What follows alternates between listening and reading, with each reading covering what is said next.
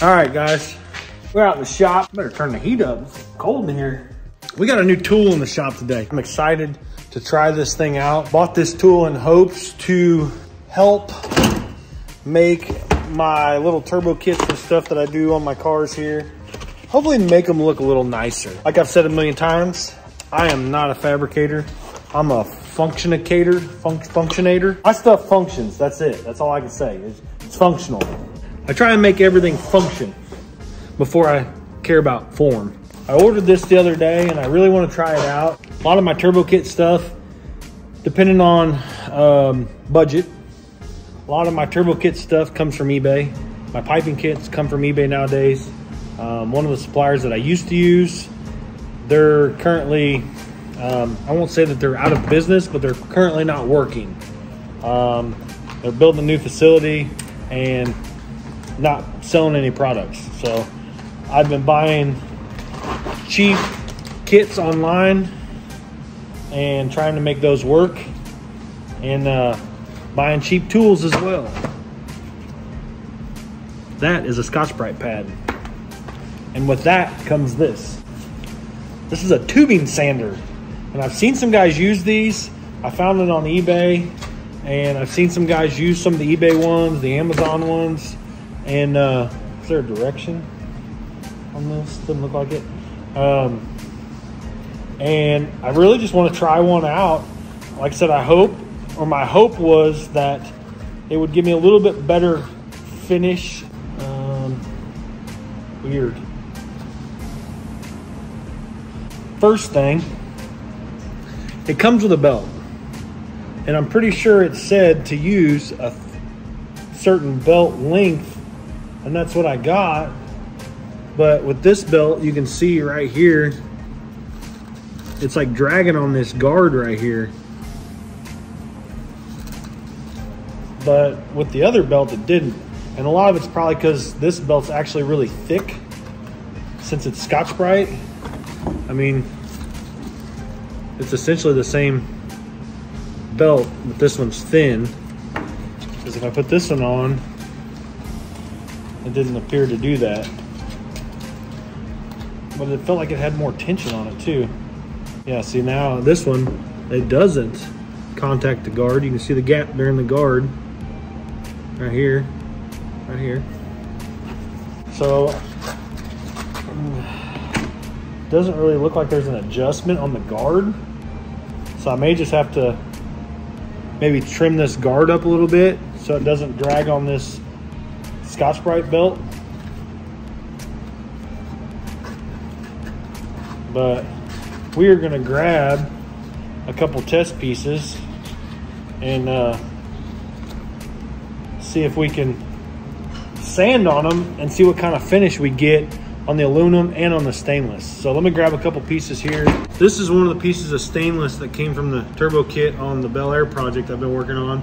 And it's actually already super shiny. And I'm honestly not a big fan of the shiny, super shiny finish. But let's fire this thing up. This is the green super fine, or not super fine, the green fine.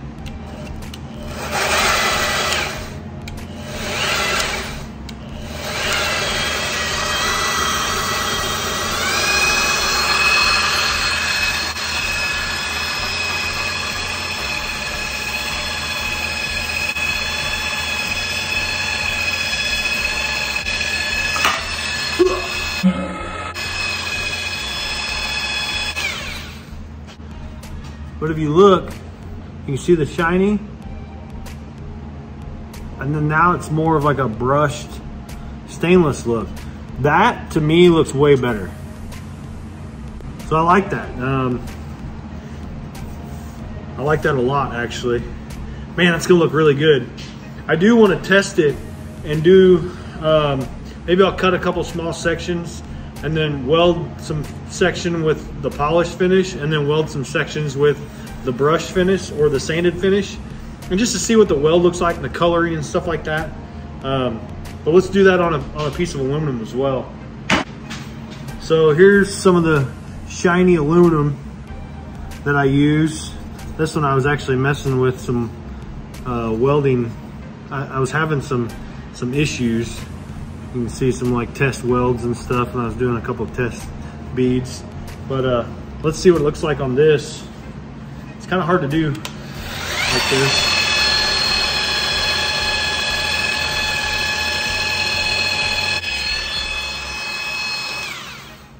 I really like this. And as you can see here, super shiny and sanded.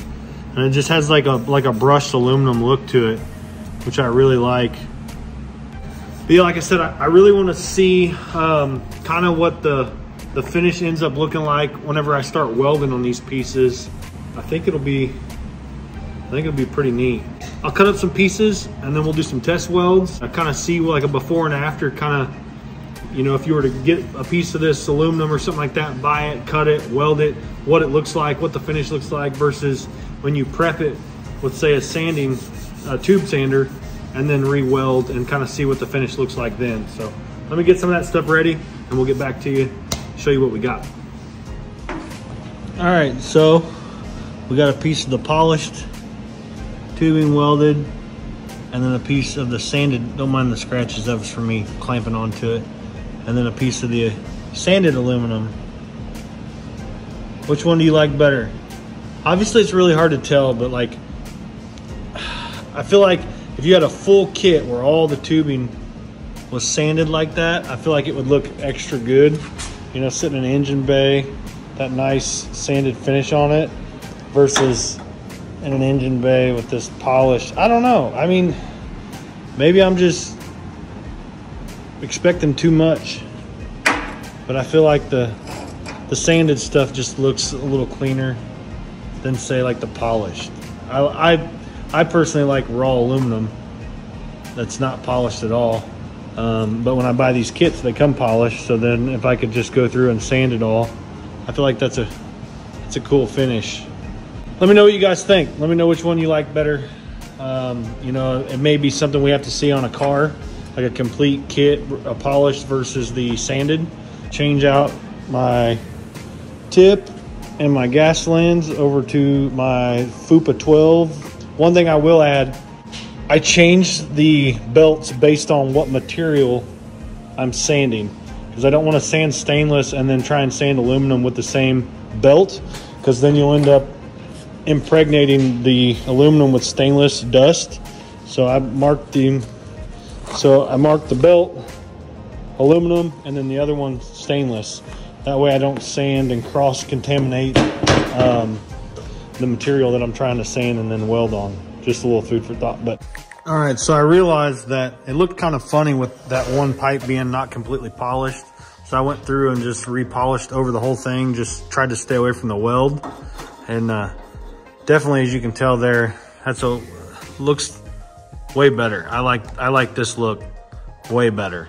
One thing I was doing is I was like sanding back and forth, and you actually just need to make like one small, you know, like crossed and back instead of trying to like move around on it, because then you get like weird cross hatches on it, and it looks way better with like a uniform brush stroke over the whole pipe. Yep, dig that a lot.